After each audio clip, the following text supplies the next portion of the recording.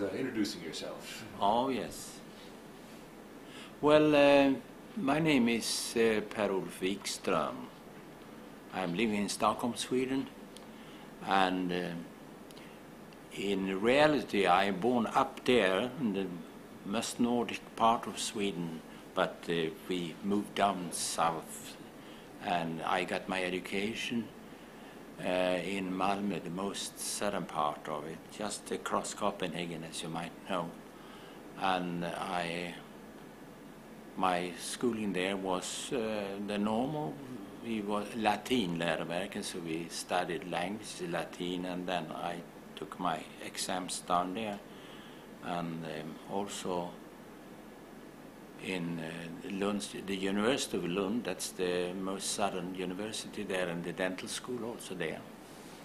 And when I moved off to Stockholm as married, I was interested in hypnosis, most because of I have always been interested in new things in the medical area, and dentistry was in old days a little bit more of working with the hands and having them to accept what was needed and having to open their mouths if possible and so on. But then it went very quickly with hypnosis because of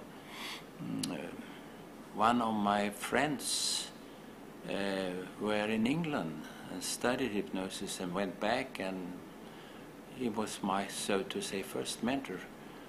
But then when it was in 72, 70, I think I more frequently used hypnosis with my patients.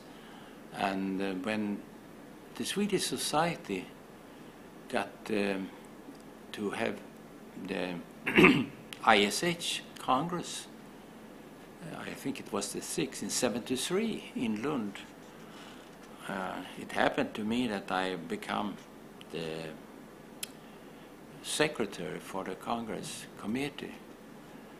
And because of the secretary, he went sick, so I had to jump in very quickly, rather an experience, so to say, and also in the program making. And then it went very quickly because of, I remember it as a curiosity when I organized the program. There should be a program on hypnotic techniques, and Erika Fromm was there, and a friend of mine from England. Now I have a memory, like I'm 79, but they were 4 of us. I can give you the names later on. And Kay, yeah, she was one of those also. And then the one who should have been the 4th, he could not stand up for it, and then I proposed an American, another friend of mine, and then the Kay and also from, she said, no more Americans, it's enough of Americans here.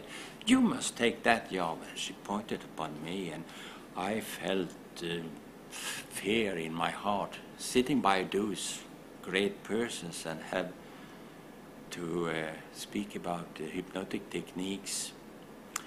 And Kay Thompson, who was also the introducer for the program there, when she presented Per-Olof Wikstrom Sweden, he has chosen to speak about time distortion, and he has 10 minutes to speak about time distortion, and I think you need a lot of time distortion just to expand that time more than 10 minutes.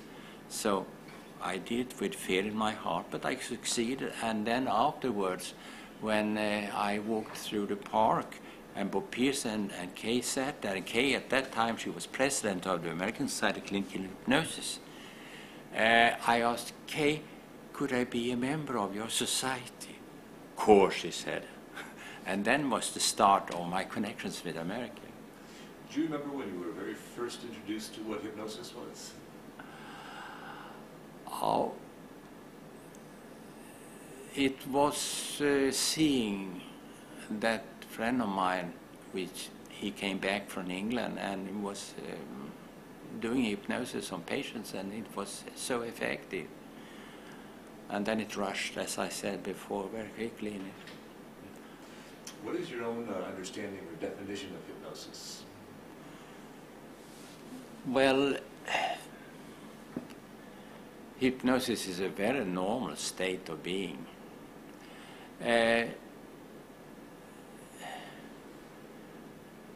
I often is in hypnosis myself without knowing it, I think.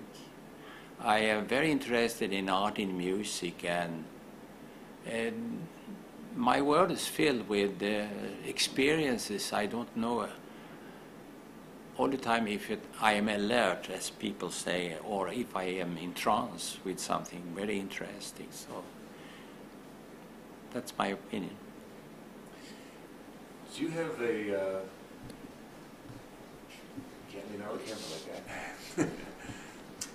Do you have a favorite story about hypnosis that you could share with us?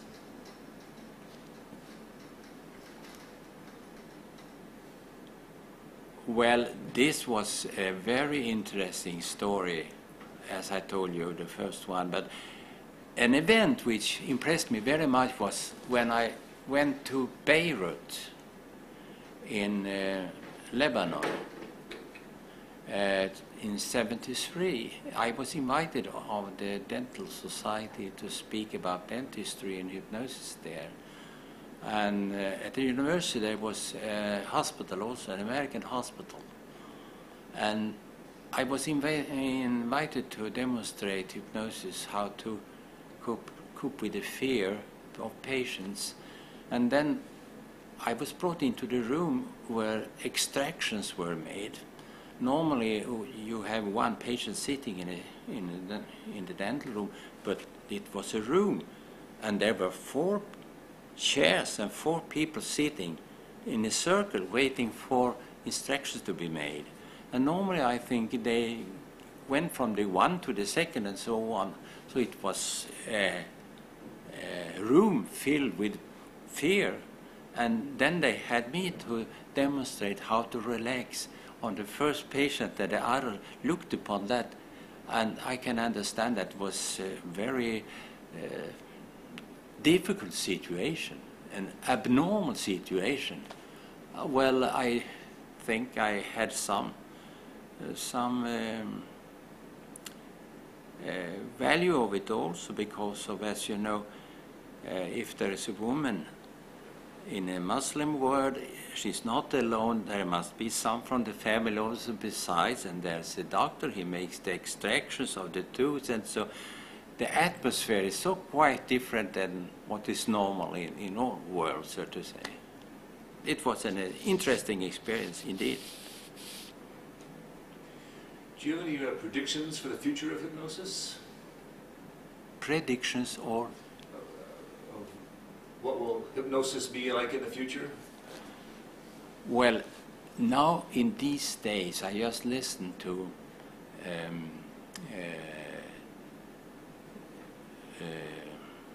interesting works this morning, how we more and more we know about to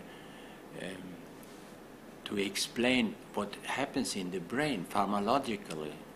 So so much of the research in the incoming years will explain that hypnosis is a very normal way of avoiding pharmacological treatments and rely and trust the body's own possibilities to cure and work. Do you have a favorite case you can tell me about over the last 30 years?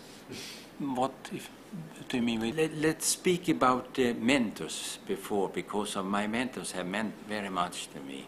Kay Thompson, she's a giant for me, and I was invited after the first meeting to come to America, and I was intended many of her workshops, and then I also stayed for a while, and I was assistant when she had workshops.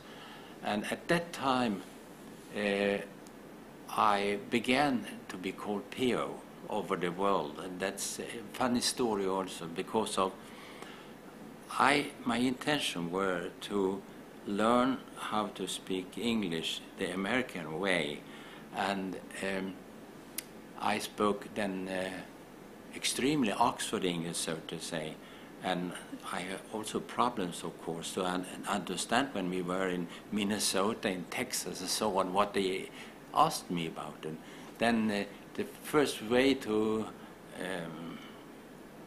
apply to it was when I got some interesting question, but did not understand. I had to reply back, that's very interesting, but I think Kay could communicate better on that type. So I slipped away from the problem and took it over instead. And then afterwards, when I have said to her, please call me Per-Olof, and you must do it by taking the kissing attitude, Per-Olof, then you can do it better. She slipped away and, no, she said, I call you P.O. And after that, I am P.O. And another thing which is a little bit funny, she said, I have promised you to correct your American English or whatsoever, because of you hate to use the wrong words for it. But from now on, I would not more do it. Why? When people are a little bit, have a little smile where you say something which is earnest, and you wonder why. But in fact, often you say so many, I would say, sometimes very not proper misunderstandings, not knowing that you say double meanings, but they are so funny. So I would not be away from it. So I would not any longer correct you. So after that, no, should not have done it, and you mustn't have dishonor if you don't like to it. I had a case, a woman who then experienced herself back to the 16th century, and she was a man then and rode on a horse on the highlands of Wales. And I found it very interesting. I think that I must go on further and further. But when she was brought back to a normal state, she fell into a cry, and she cried in 3-4 days more intensively. And the husband was so raged on it, and I felt maybe it will destroy my whole career. I've done too much of it.